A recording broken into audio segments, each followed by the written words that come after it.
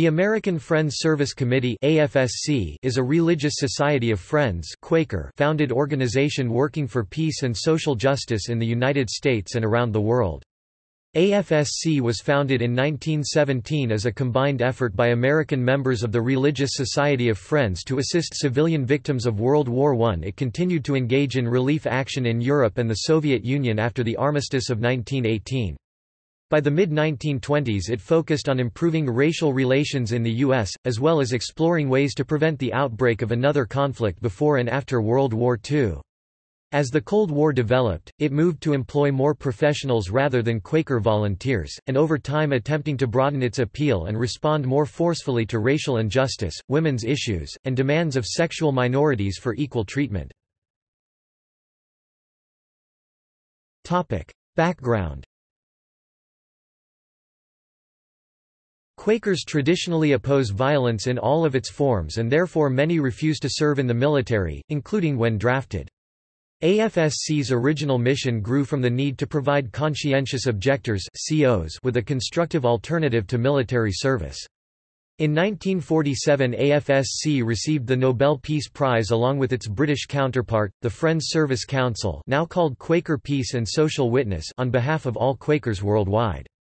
Although established by Friends, acting individually, AFSC and the Society of Friends have no legal connections, as stated by its longtime Executive Secretary Clarence Pickett in 1945. History. In April 1917—days after the United States joined World War I by declaring war on Germany and its allies, a group of Quakers met in Philadelphia to discuss the pending military draft and how it would affect members of peace churches such as Quakers, Mennonites, Brethren, and the Amish. They developed ideas for alternative service that could be done directly in the battle zones of northern France.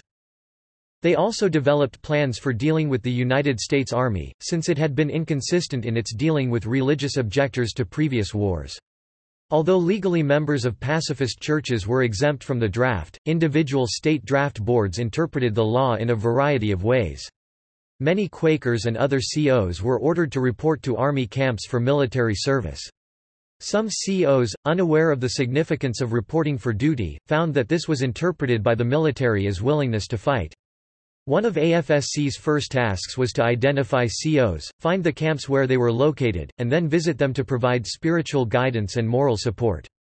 In areas where the pacifist churches were more well known, such as Pennsylvania, a number of draft boards were willing to assign COs to AFSC for alternative service. In addition to conducting alternative service programs for COs, AFSC collected relief in the form of food, clothing, and other supplies for displaced persons in France.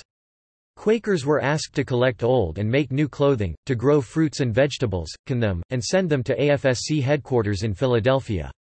AFSC then shipped the materials to France for distribution. The young men and women sent to work in France, working with British Quakers, provided relief and medical care to refugees, repaired and rebuilt homes, helped farmers replant fields damaged by the war, and founded a maternity hospital. After the end of the war in 1918, AFSCs began working in Russia, Serbia, and Poland with orphans and with the victims of famine and disease, and in Germany and Austria, where they set up kitchens to feed hungry children. Eventually AFSC was chartered by President Herbert Hoover to provide the United States-sponsored relief to Germans. During the 1930s and through World War II, AFSC helped refugees escape from Nazi Germany, aiding people who were not being helped by other organizations, primarily non-religious Jews and Jews married to non-Jews.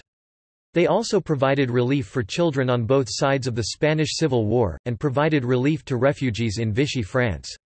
At the same time AFSC operated several civilian public service camps for a new generation of COs. When Japanese Americans were evacuated from the West Coast into inland concentration camps, the AFSC headed the effort to help college students transfer to Midwest and East Coast schools in order to avoid camp, and worked with Japanese Americans resettling in several cities during and after the war. After the war ended, they did relief and reconstruction work in Europe, Japan, India, and China. In 1947 they worked to resettle refugees during the partition of India, and in the Gaza Strip. Between 1937 and 1943, the AFSC built the Penn Craft Community for unemployed coal miners in Fayette County, Pennsylvania. As the Cold War escalated, AFSC was involved in relief and service efforts, often supporting civilians on both sides of conflicts around the world, including the Korean War, the Hungarian Revolution of 1956, the Algerian War, and the Nigerian Biafran War. Beginning in 1966, AFSC developed programs to help children and provided medical supplies and artificial limbs to civilians in both North Vietnam and South Vietnam. Unable to secure U.S. State Department approval to send medical supplies to North Vietnam, the committee dispatched goods through Canada. AFSC also supported draft counseling for young American men throughout the conflict. In 1955, the committee published Speak Truth to Power, a Quaker search for an alternative to violence, drafted by a group including Stephen G. Carey, A. J. Must, Robert Pickus, and Bayard Rustin. Focused on the Cold War, the 71-page pamphlet asserted that it sought to give practical demonstration to the effectiveness of love in human relations. It was widely commented on in the press, both secular and religious, and proved to be a major statement of Christian pacifism. In the United States, AFSC supported the American Civil Rights Movement, and the rights of African Americans, Native Americans, Mexican Americans, and Asian Americans. Since the 1970s, AFSC has also worked extensively as part of the peace movement, especially worked to stop the production and deployment of nuclear weapons. Budget. In fiscal year 2015, AFSC had revenues of $28.6 million and expenses of $36.1 million. AFSC had net assets of $87.8 million. Programs and projects. Today AFSC programs address a wide range of issues, countries, and communities. AFSC describes the programs as united by the unfaltering belief in the essential worth of every human being, non-violence as the way to resolve conflict, and the power of love to overcome oppression, discrimination, and violence. AFSC employs more than 200 staff working in dozens of programs throughout the United States and works in 13 other nations. AFSC has divided the organization's programs between 14 geographic regions, each of which runs programs related to peace, immigrant rights, restorative justice, economic justice, and other causes. AFSC's international programs often work in conjunction with Quaker Peace and Social Witness, formerly the British Friends Service Council, and other partners. AFSC also provides administrative support to the Quaker United Nations Office in New York City. This office is the official voice of Quakerism in the United Nations headquarters. There is a second QUNO office in Geneva, Switzerland. Support for that office is provided by European Quakers. QUNO is overseen by the Friends World Committee for Consultation. AFSC carries out many programs around the world. The organization's 2010 annual report describes work in several African countries, Haiti, Indonesia, and the United States. Recently AFSC opened a traveling art exhibit called Windows and Mirrors, examining the impact on the war in Afghanistan on civilians.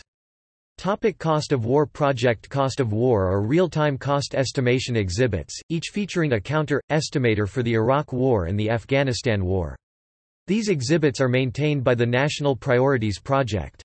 As of June 1, 2010, both wars had a combined estimated cost of over $1 trillion. Separately, the Iraq War had an estimated cost of $725 billion and the Afghanistan War had an estimated cost of $276 billion. The numbers are based on U.S. Congress appropriation reports and do not include future medical care for soldiers and veterans wounded in the war. Exhibits based on National Priorities Project Cost of War Concept. American Friends Service Committee (AFSC) launched an exhibit titled Cost of War in May 2007, at the close of the National Eyes Wide Open exhibit. It features 10 budget trade-offs displayed on 3 by 7 foot full-color vinyl banners.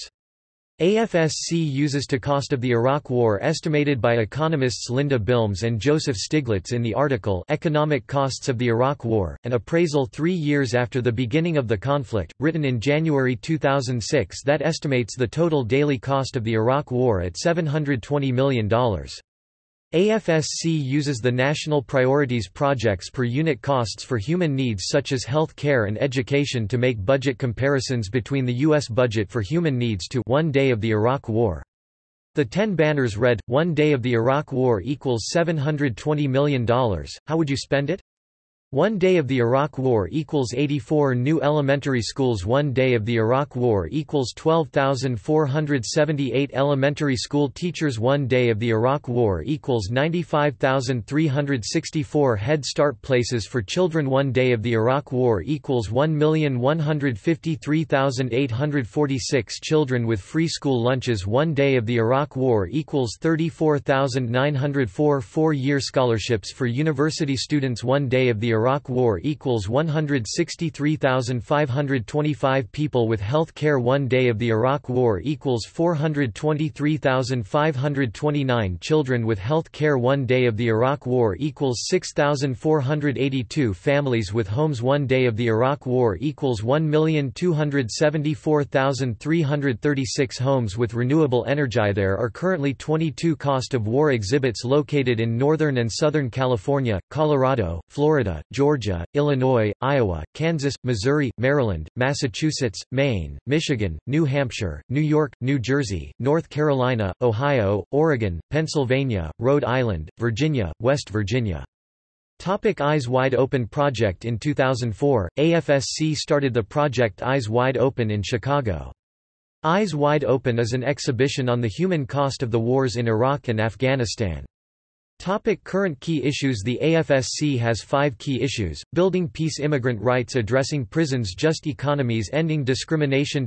Criticism. Throughout much of the group's history, the U.S. Federal Bureau of Investigation and other government agencies have monitored the work of this and many other similar organizations. Since the 1970s, criticism has also come from liberals within the Society of Friends, who charge that AFSC has drifted from its Quaker roots and has become indistinguishable from other political pressure groups.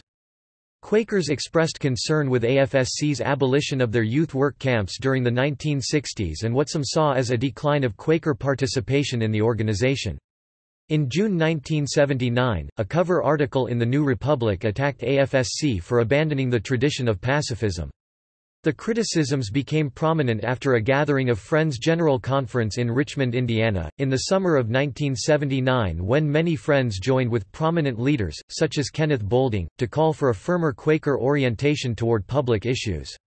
Subsequent to the FGC gathering, a letter listing the points of criticism was signed by 130 Friends and sent to the AFSC board.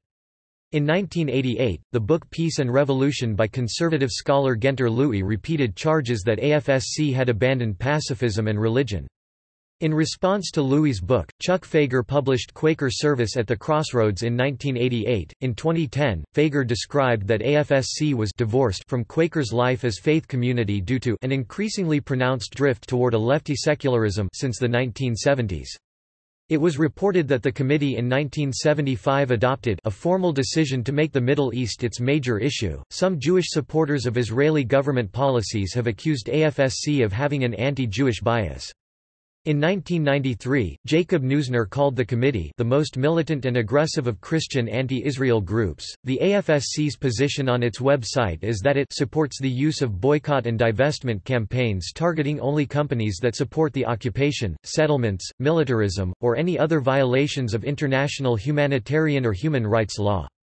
Our position does not call for a full boycott of Israel nor of companies because they are either Israeli or doing business in Israel. Our actions also never focus on individuals. See also Friends Committee on National Legislation (FCNL) Peace Testimony about the Quaker Peace Testimony Pacifism in the United States. References. Further reading. Austin, Alan W. Quaker Brotherhood, Interracial Activism and the American Friends Service Committee, 1917–1950. Urbana, Ill, University of Illinois Press, 2012. H. Larry Ingle, The American Friends Service Committee, 1947–49, The Cold War's Effect, Peace and Change, 23 January 1998, 27–48. doi 10.1111/0149-0508.6919988035. Mary Hoxie Jones, Swords into Plowshares, An Account of the American Friends Service Committee, 1917–1937. New York, Macmillan, 1937. Topic Archives. Tyree Scott Papers, 1970–1995. 73 cubic feet 73 boxes. Contains records from Scott's service with the American Friends Service Committee, Pacific Northwest Regional Offices in the late 1970s. At the Labor Archives of Washington, University of Washington Libraries Special Collections. Records of the American Friends Service Committee, Midwest Branch, Advisory Committee for Evacuees, 1942–1963, 10 linear feet, 25 boxes. Emory E. Andrews Papers, 1925–1969, 2.93 cubic feet. Collection materials are in English and Japanese. At the University of Washington Libraries Special Collections. External links. American Friends Service Committee, American Friends Service Committee's FBI files on the Internet Archive, Quaker United Nations offices, Cost of War official site.